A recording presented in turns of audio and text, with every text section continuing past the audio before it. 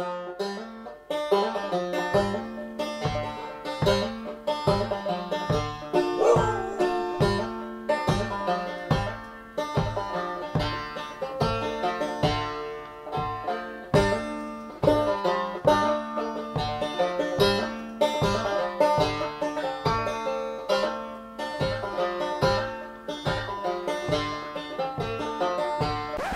not going to be an adventure vlog or an artsy vlog today. I'm just going to look at some... Hey guys, I hope you're having a great day. It is so cold here in Unaka Springs. I am wearing 3 pairs of pants, like 2 sweatshirts, my beanie. I'm in the house and I'm frozen.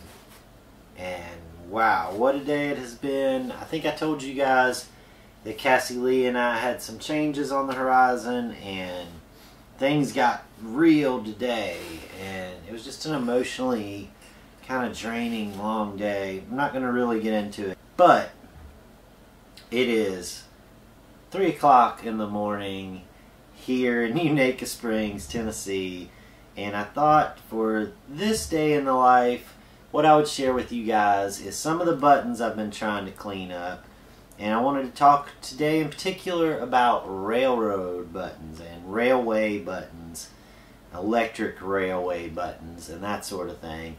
And I've got a bunch of buttons laid out here. This is just a portion of the railway buttons that came from the big button trip. But these are some that I've gotten cleaned up, and I think I have identified most of these. And I'm just going to kind of go through the list and show you each of these buttons. And really, I wanted to do this vlog sort of as a way to document these buttons. I don't know if there's any of these buttons out there that other people have in collections. Maybe these are one of a kind, I don't know. But I thought it would be good to show you guys the buttons and to get them documented out there for anybody else who might be interested. So, with that said, we're going to roll through rather quickly. I'm just going to kind of tell you the names of each of these railways and when they operated. And maybe that'll give you the inspiration to go out and research these railways a little more.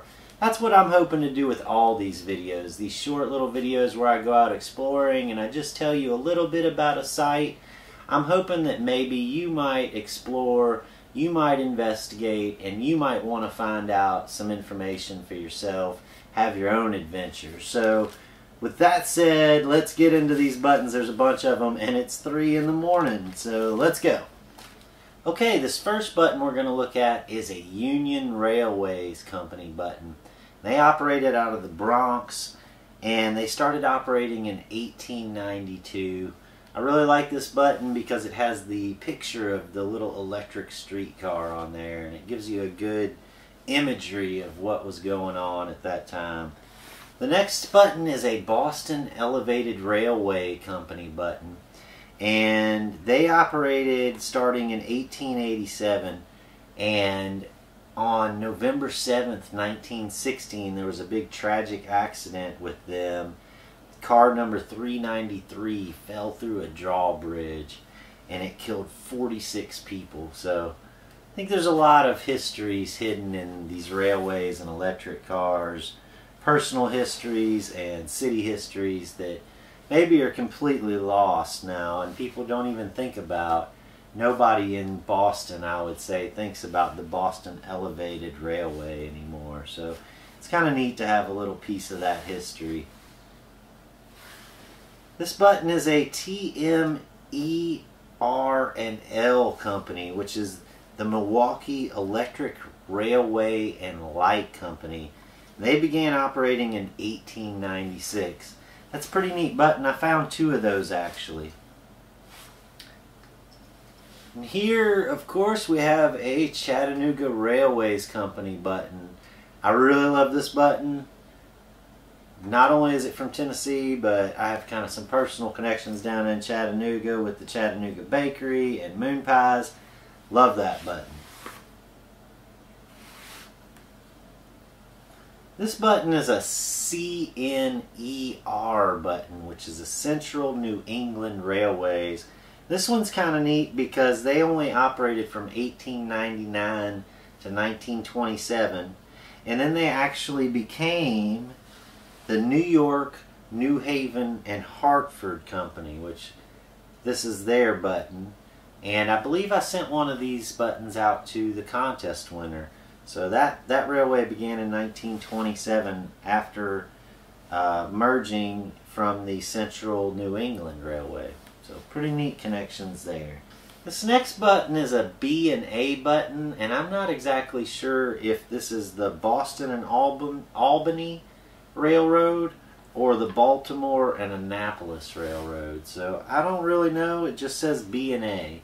And there's two different railroads which that could be, so it's kind of a toss-up on that one. This one, the SR Company, or SR Co., I believe this to be the Southern Railway Company, which, if it is, they began in 1894 and ran up to 1990 and were one of the largest railroad companies in the South. And I believe that's what that is, although I'm not exactly positive. This button's kind of neat in that it's a decorative button in a way to me. It's a really pretty button. It says PC, C, and St. L, R, Y, or the Pittsburgh, Cincinnati, Chicago, and St. Louis Railway. So this railroad covered a lot of ground, and no telling how many miles this button went up and down those tracks. I really like that one. This is a Cincinnati Railway Company button, and I like this button a lot because my folks live relatively close to Cincinnati, and I spent a lot of time in Cincinnati. That company operated from 1859 up till 1952, and also there in Cincinnati they have the inverted plane railways, where they have the railroad cars that pull up to a hill. They lock onto a track, and then the track goes up the side of the hill like this. It's a really neat thing. They have some exhibits there in Cincinnati that I've visited where they show those rail cars. Really amazing. If you ever have the chance, you should check it out. I believe it's the Science and Natural History Museum there in Cincinnati. Amazing place. I took my daughter there a lot when she was a young kid. This is another button I'm not too sure about. It says the N, Y, and Q Company Railway Company. It's kind of redundant, but that's what it says. N, Y, and Q Company Railway Company. I thought it might have been New York and Quebec. I'm not sure. I'll have to look into that one some more. This big PRR button is a Pennsylvania railroad, and they began operating in 1846. And I actually found two of these buttons. This one's the rougher one, although when I had that big button spill last week, I spilled like 500 buttons. The other one's mixed up in there somewhere with a bunch of other railroad buttons. I have a couple of these P and R buttons that I found, and PR buttons. And I believe those to be Philadelphia and Reading Railroad buttons, which if they are, that's one of the oldest railroads in the country. They began operating, I believe, in 1833. So I think that's what those are. I really am hoping that that's what they are, because I have a couple of those buttons, and I just think those are really neat. This is a Philadelphia Rapid Transit Company button, and they began operating in 1902 and operated up until 1934. Neat little cuff button, kind of tiny button. This is another one of the buttons, is one of my favorites from the button mine, and it is a tiny little cuff button for the Memphis Street Railway Company. And of course I love that because it's a Tennessee button, and also because it has an electric rail car there. And again, we get that imagery of what the time and the place was like there in Memphis at the time that somebody was wearing this button. Who knows if it was a conductor or a motorman or who it was on this car, but really neat piece of history. Here's a Chicago Railway Company. Chicago Railway operated from 1882 until 1947. Neat, another little cuff button. Like that one a lot. This is another button that I'm not too sure about. It says PGH RYS Company. So I imagine that's PGH Railways Company. Not exactly sure. Maybe Pittsburgh Railway. I don't know on this one. It's a tiny cuff button. There's one more button I found in here. It's not really a button. It has like a stud on the back of it. And I'm not exactly sure what it is. I thought maybe you guys might have an idea. I don't know. It says 1 of 1,000. I don't know. Any guys have any idea on that? A couple other railway buttons I just want to show you real quick are some of the actual workers buttons who worked on the railway. And these are some of my favorites because it just gives me an image of what they were doing. The first one I'll show you is a motorman button.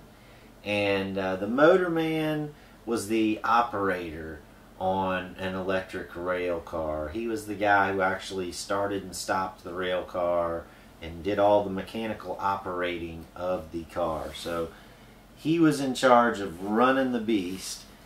And then there's a Pullman button, which this could be Pullman Railroad, but I suspect that this was a Pullman Porter's button. And they were people who were responsible for people on sleeper cars on railroads and that sort of thing. And they would basically help the guests out on the train. I believe that's what that's from. And the last button here is a conductor button.